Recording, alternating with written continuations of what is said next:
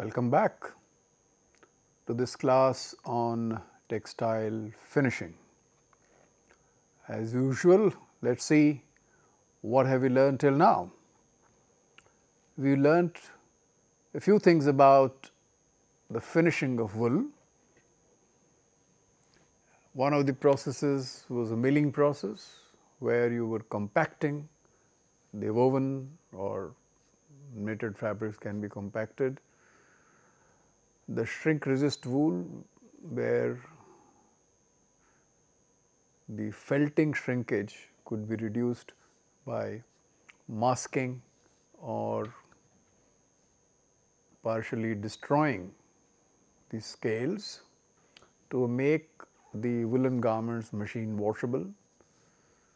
And to make them more easy care, we talked about permanent setting of wool, and finally to protect the fabric from the damage from moth. We did talk about some moth proofing agents which can be applied onto the textile, that is the wool, to avoid the damage. We pick up a different topic now, interesting enough, which is called the biopolishing. A polishing word which the common sense would mean whatever it means. That means you do something so that the surface becomes more smoother, it becomes more shinier, but do it not by any other process, but by using biological systems, maybe biocatalysts. You remember the process of singeing? Singeing, what do? We remove the protruding hair. How do we remove the protruding hair? By burning. Can you imagine? By burning, you could remove them. And so the surface became more smooth and very nice, very useful process, but it was a pre-treatment. But after the pre-treatment has been done, you have done covering in whichever form that you have done, you did a lot of washing, and after that you had probably done the dyeing, bleaching. So, fabric has been handled in different ways, dried, washed, squeezed.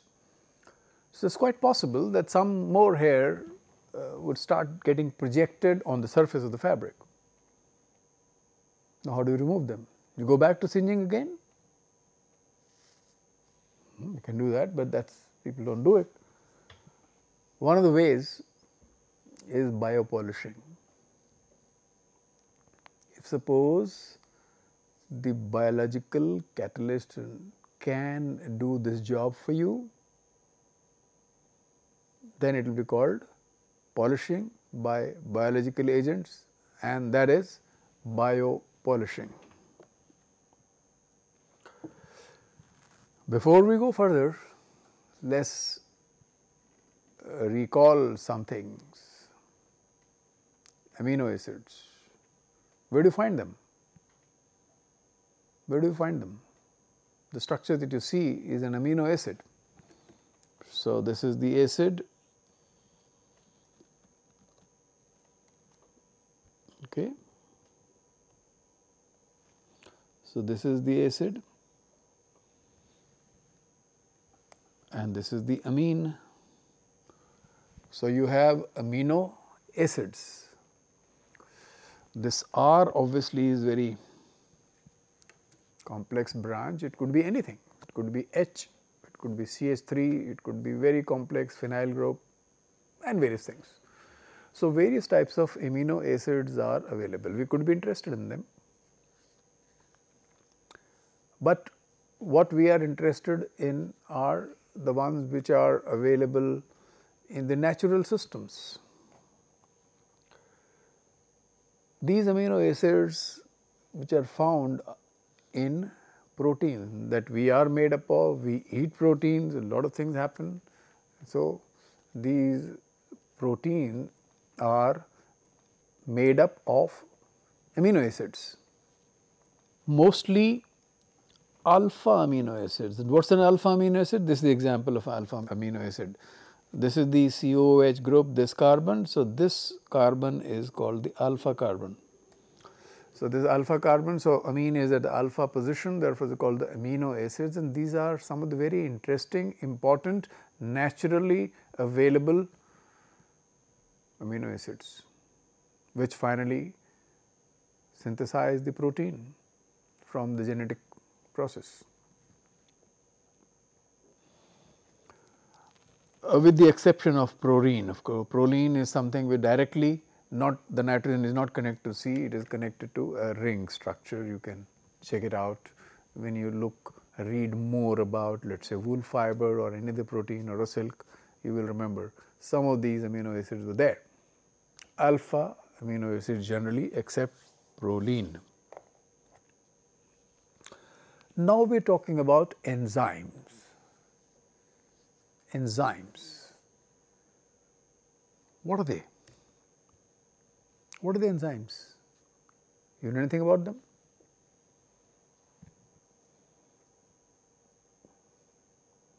What do you know about them?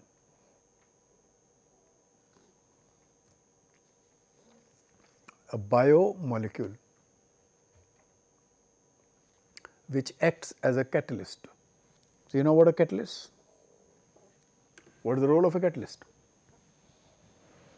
Is to carry out reactions faster, increase the efficiency of reaction at a given condition, or bring down the conditions of the reactions. That is the catalyst, but they are biological catalysts. What is so important about them? Important part is specificity. They are very, very specific in their action. Unlike, say, organic or inorganic or organometallic catalyst, these are very, very specific. So, it is the specificity of these enzymes which makes them special. So, they will carry out a certain types of reaction and not the other type of reaction.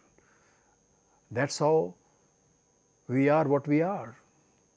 A lot of things are happening within us is because some such systems work and work so perfectly. Therefore, in a normal situation, as the nature had decided, that is what happens. So, they are biocatalysts. Okay? Interesting. Did you remember? Did you know? They are basically proteins. Proteins. So, all the enzymes are proteins. The proteins are made up of amino acids, generally alpha amino acids. Now, so this enzyme is a very specific thing, a biological thing, which is a protein actually. So, protein we are using all over, getting into breaking down into amino acids, and the body gets built up in one way or the other. We need proteins, right? So, what are these enzymes and protein going to do? Can we eat enzymes and enjoy life? Enzymes are already there with us. Instead of consuming them, our system uses them to break down other interesting compounds which are required for us, for everyone, for energy, for growth, and so on and so forth. So, enzymes are important. So, reactions, biological reactions, whichever are happening, they are acting as catalysts, but interesting, they are proteins. As I said, they do participate in very, very complex bioreactions. Actually, as somebody said, we need them everywhere in the whole life cycle. We need them. We can't do without them at all. So, before we go further, so we learn little more about the enzyme. And what's the little more? Its structure. So, what's the structure? We already said that this is a protein. So, we know protein, but these things within enzyme or a protein, something is called a primary structure. A primary structure of enzyme, what is it? Made up of amino acids, as we talked about. Generally, as I said, alpha amino acids.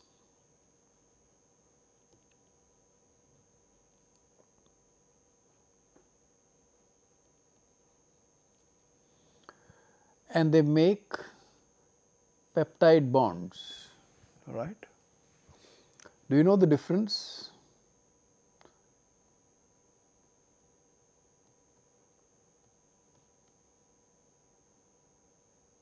So, this is an amide linkage. So, why this kind of a linkage is available in polyamides like nylon 6 available. So, why we call something as a peptide bond and other as amide. So, basic linkage is CONH, which is an amide linkage. We call all such linkages as peptide or polypeptide is the final molecule if they are generally made from natural amino acids, naturally found amino acids, which are alpha amino acids, except as we say proline, that also is available. But when these amino acids are used where there is some R associated,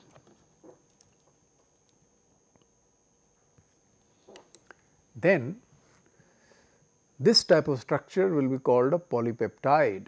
A molecule will be called protein, and enzymes are also protein. And this structure which we are representing here is the primary structure of protein and also therefore enzyme.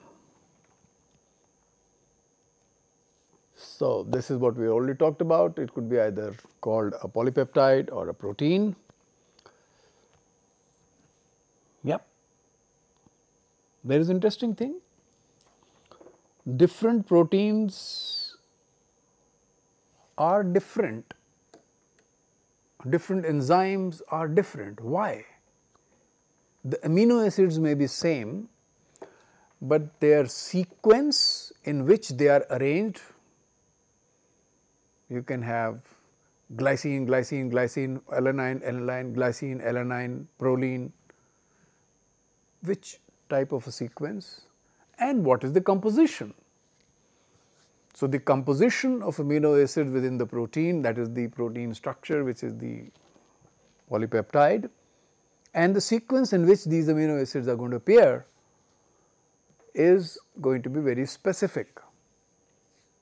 That is very important. Therefore, different enzymes will have different structure, but they may have similar amino acid, right. This is the most important part here as far as this primary structure is concerned. And who decides? How do we work around? Obviously, here there is no organic chemist sitting who is deciding which amino acids should come after which amino acids. It is the genetic code which is deciding as to which amino acid would come after which, right. That is what the sequence is done genetically, and that is our natural product. So, we can agree now that different enzymes would have different primary structures. Primary structure is the linear chain of polypeptide formed by different types of amino acids. So, these protein structures and the enzyme structures also take up secondary structures. So, primary is the main chain, the secondary structure, and two of the important secondary structures are alpha structure, which is alpha helix structure, or a beta sheet structure. If you extend this, it can get converted to beta sheet. For example, in the case of keratin, which is in the wool, if you stretch in, let us say, heat or steam, you might get into beta structure. If it comes back again, it can go to the alpha structure, alpha helix structure. So, enzymes can assume any of these structures based on their composition and based on their sequencing. So, this alpha helix means there are intramolecular hydrogen bonding, intramolecular hydrogen bonding. That is why these structures take place. So, this is the secondary structure. So, this is added by another thing. The same helical, alpha helical structure may not remain like a straight helical structure, it can fold upon itself. The beta structure may not remain straight, can fold upon itself. At some places, depends on what is happening. So, you can create further folds of this molecule and create a 3-dimensional structure. A 3-dimensional structure. So, now anyway a helix is also a 3-dimensional structure, but the helical thing, instead of remaining in a linear way, could also bend somewhere, come back and take up a shape, which could be a very different shape. For example, this type of a shape, this is 3D structure created. Now, this structure that I have just arbitrarily drawn is stabilized through what? Could be hydrogen bond, intramolecular hydrogen bonds. This could be hydrophobic bonds because of the hydrophobic things may be coming together somewhere, or ionic bonds, which interactions which can make them come together, because there are acidic amino groups, there are basic amino groups, there are hydrophobic amino groups. So, because of these nature, they would come together and randomly orient. Obviously, any molecule will like to randomly orient, like a polymer molecule also does not remain straight, does it? It takes up shape. If you do not orient them, it will just like to make a spaghetti like structure. But in the case of enzymes, this so called random is not so random, it is actually defined based on their sequencing, it will take a particular type of a shape. And this catalyst becomes very effective if it is in this shape. If it goes to any other shape because of my intervention, our intervention, then it will not be effective. The protein will remain same. The secondary structure may remain same, but the tertiary structure, if it is destroyed means removed, taken off, then it gets deactivated.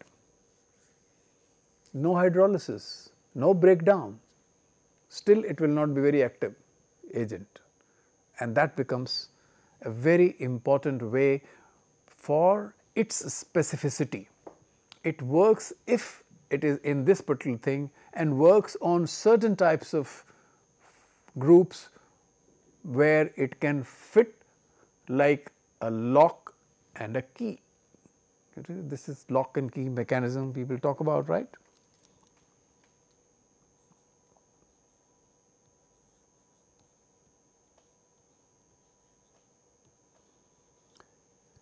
So, there is a substrate which is any other polymer, and there is this enzyme. If this can very easily go interact and fit in there, then it can start working as an enzyme, as a catalyst. If there is any change anywhere, it may not work. So, if you break this structure, this tertiary structure by any means, then this gets deactivated, right. There we are. So, now this is a catalyst, so there must be something called an activation energy and how they work. Normal reactions whenever they have, see. So, you have something which is state 1, you have to go after some reaction to state 2.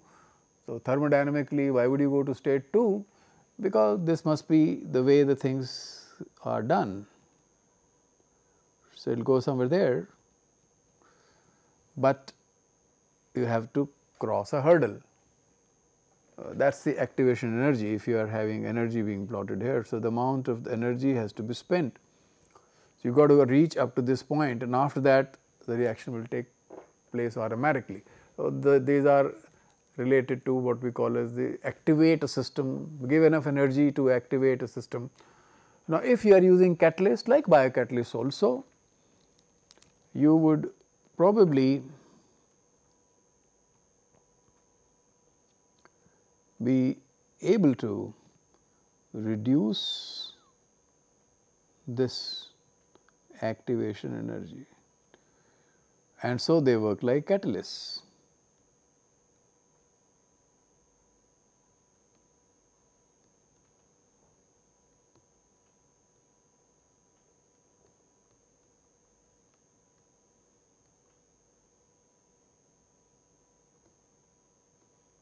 So, that is what is there. So, biocatalyst and the bioreactions are going to be facilitated by enzymes. And how do we optimize? Yes, for all such reactions, their important optimization parameters here are pH. Why pH?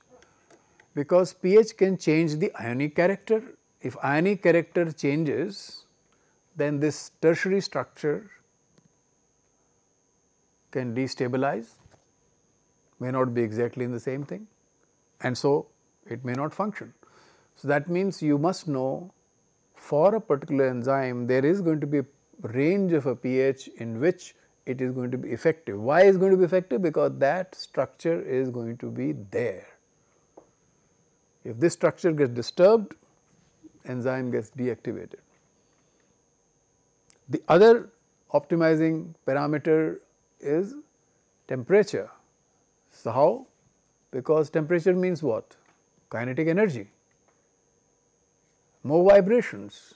If you have more vibrations, then what happens? This loosely stabilized structure will get destabilized, and so it will not be effective. Did you get the point? That means, for effective bioreactions, we will have to optimize the pH. That means, whichever enzyme is there, and once you know it, then you use it around that pH, and at temperature which is at temperature range which is suitable for their action. This must be known. If you know, if you work beyond these ranges, their range, life will be very different. So, they will just like any molecule, not broken down, but does not work. So, now let us say we have talked so much about enzymes. Where do we use enzymes in textile processing? Remember anything? Anything? Where do we use? From your own previous collection, recollection? Remember, where do we use? Yeah. You remember this name? Amylase. What is it? What is amylase? Is it an enzyme or a polymer? It is an enzyme. Amylase is an enzyme used for what? Used for what? Amylase, where do we use them? To break starch. Okay. Some general nomenclature, not exactly the way you like to say, but it could be just to remember. Amylose is available in starch, remember. So, if you break down the starch, anything that breaks down the starch, anything means the biocatalyst we are talking about, the enzyme will be in the category of amylase. Something which would break down cellulose is called cellulase, all right, cellulase. So, whatever breaks down cellulose is called cellulase, and protein as protease, and so on and so forth. But you remember amylase? Where do we use? Desizing. Okay. So, enzymatic desizing is where in the textile preparatory lot of amylase is going to be used for breaking down the starch into smaller products which are close to sugars, dextrins, maltose, and so on and so forth. What do you want to break down? You want to break down because it is easy to wash off, all right, but that is a preparatory. For scouring, where do we use? Why do we do scouring? To remove fatty material. It so happens that the fatty material is somehow gets associated with another compound called the pectins. So, pectins are the ones which are responsible for their association through the cellulose, to the cellulose, through pectin and the fat. And so, if you break pectin, then the fat can also come out, and so the waxes, the fats can come out. So, pectinase is another enzyme which is used for bias covering. You may have heard about it, we are not discussing.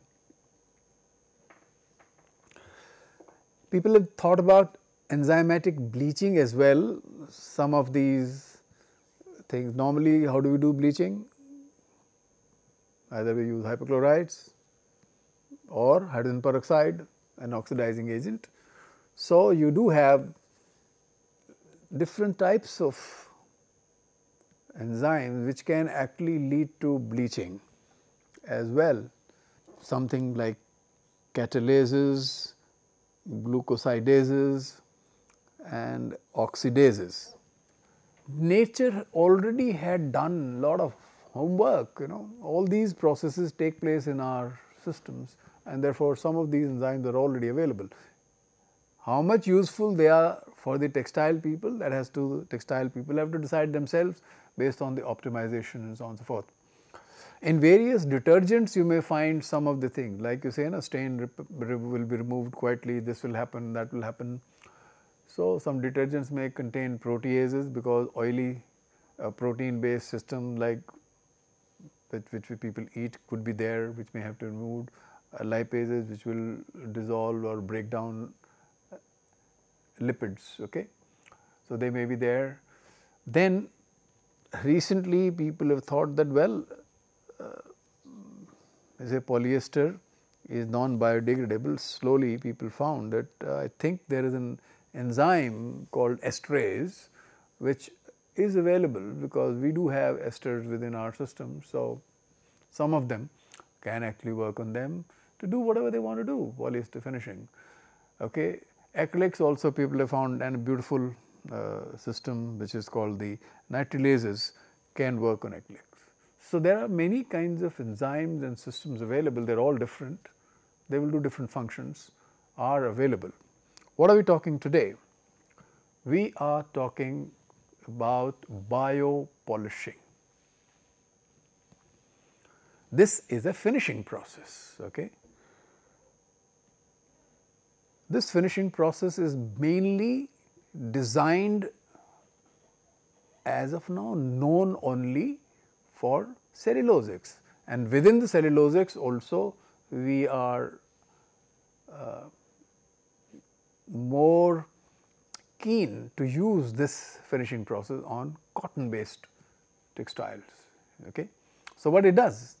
It would reduce the fuzziness and the pilling. Now, why the fuzziness? Because the hairs may have come out, and the pilling also is because of the hairs. Some part is protruding, the other part is anchored. Anything which breaks down the ball of that can get entangled with this protruding part, and you will see a lot of small pills on the surface of the fabric. Very bad looking stuff, but this can remove this because there is nothing to anchor, because you are going to remove this. And also improve luster, because if you remove this fuzziness, so luster can improve and give you a clean surface. All right, that will be our objective. Okay, stated objectives.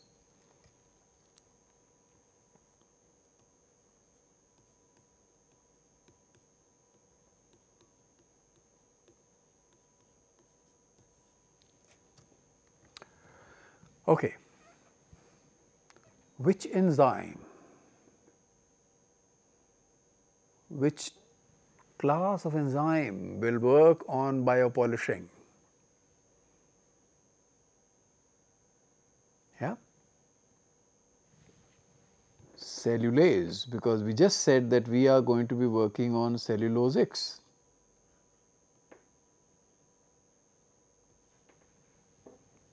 Okay. So, for biopolishing, which is designed for cellulosic fabric, mainly cotton, you would use cellulase. All right. What it does? We expect it to break this beta 1,4 linkage. So, you have cellobiose unit and you have beta 1,4 linkage in the cellulose, or no? You remember the structure? Remember? If you do not remember, go back, learn where is the beta 1,4 linkage. So, if you break them, so many beta 1,4, if you can break them, beta 1,4, well, smaller molecules can come up, and so this process will be used for biopolishing. And what do we expect? We do not expect to damage the cotton yarn on the fabric or the fabric itself. We are only interested in doing a bit of removal only of the hairs, only at the surface, not go down too much. Because if you go down too much, yeah, it can eat up the whole cellulose, and then you will have nothing left. Like the case of desizing, you are interested in complete destruction of the amylose, so that it can be washed off. Here there is no aim. You want the cotton fabric to look good. So, only the surface treatment, it is a surface treatment. So, cellulase is enzyme which we talked about, is produced from generally industrially. Now, it is industrially produced because so important, from fungus, various kinds of funguses. So, they have cellulase enzyme. You remember fungus and bacteria were eating your cellulose, so they had cellulase. So, what do? If we need them, so we extract, you cultivate the fungus now and then extract the cellulase and use it for our purpose. So, they would produce these enzymes, the cellulase will produce sugars. These are the foods for what? Foods for fungus itself, but we are not giving it back. Interestingly, although in general you call it as a cellulase, but it is not just one set of enzymes which is called cellulase. So, it is a group of enzymes which are in this category. So, they can be multi-component. When you extract, there will be multi-component, The multi-component means you can isolate them in liquid chromatography and so on and so forth, you can see them different.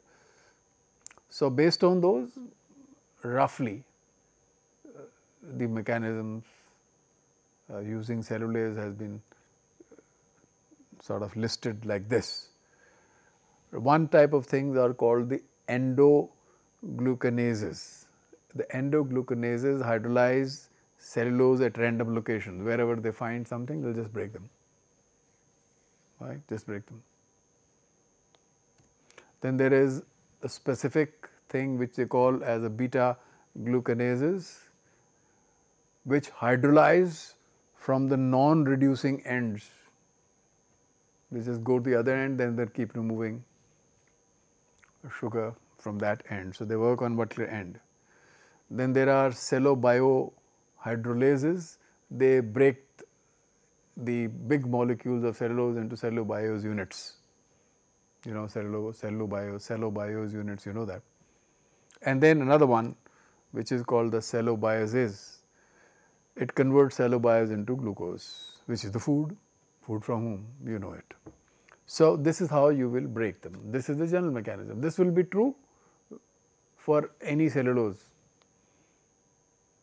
You know, if you keep it for too long, destruction can happen. So, we have to be controlled treatment with this, but it is still environmental friendly treatment. It is still much more slower process compared to, let us say, you put acid, hydrolyze, or a flame, well, it just burns, that is too fast, and different process altogether. But this is considered as one of the interesting processes which can be used. So, general scheme of things is the large molecules are there. The molecular weights are very large of these proteins, so they cannot really enter too much into the fiber structure. So, they will generally be acting on surface, and that too also if you make it compact structure. So, generally they will be first acting on the surface. So, first action of these big molecules will be on surface, and we are also interested in polishing. That means the surface is the one which we are cleaning. Any fuzziness for whatever reason it is there, either protruding ends, balls or other kind of things, attached, adhered, smaller ones, just remove them, not the main fabric structure. Attack, obviously their common sense situation is the first attack will be an amorphous, getting inside the crystalline region will be difficult, but once it goes, then you have smaller things and then break down. So, these things like the three endoglucanases, beta glucanases and cellobiohydrolases may adhere to the surface and start doing their job, and the structure can be further open the structure. This will first act open the structure, and the other two will then start having further attacks. So, they are helping each other. So, this is a group of enzymes called the cellulase, because together they destroy the cellulose, are the ones which will be working. Now, the pH we said before is going to be an important thing, and so we must optimize, but the optimization of a pH also depends on from which source the enzyme has come. So, generally if it is from trichoderma based fungus, then it may be around 4.5 to 6. If it is humicola based, then it may be 6 to 6.5. That means whichever source you are getting, because fungus also a lot of variety, isn't it, which is easily available, which can grow fast, that is what people will use industrially, and then get. So, you optimize the pH. Those who are generating, extracting the enzyme, they will also have done some exercise, and optimization will advise you accordingly. Temperatures based on whatever kind of enzyme, between 40 to 60 degrees, 45 degrees to 60 degrees centigrade, somewhere an optimization temperature may be there for one or the other type of enzymes. So, that is so optimizing of temperature, optimization of pH has to be done.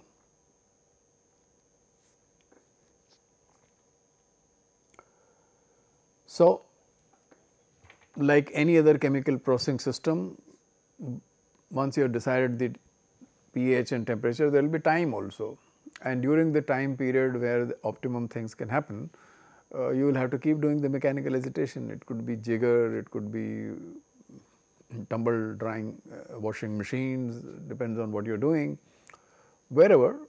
So, you got to be doing things like this. Mechanical agitation obviously will make sure that uniform treatment takes place. This is again a common sense. Deactivation. If we stop the process after optimization, the enzyme is still there. It will keep degrading.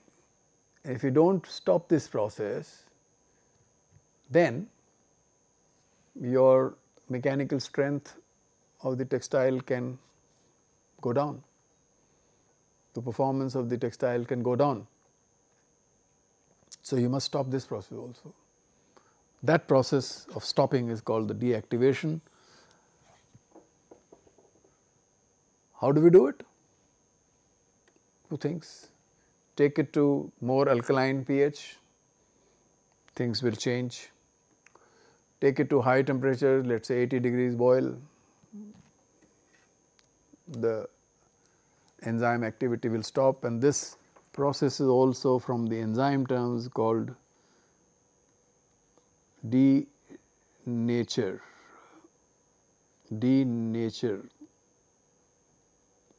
or denaturing. So, denaturing means naturally it appears in this particular folded structure. By doing this, increasing or changing the pH range beyond the optimum, changing the temperature range above the maximum, can denature the enzyme. That means deactivate. So, we have learned today that what are enzymes.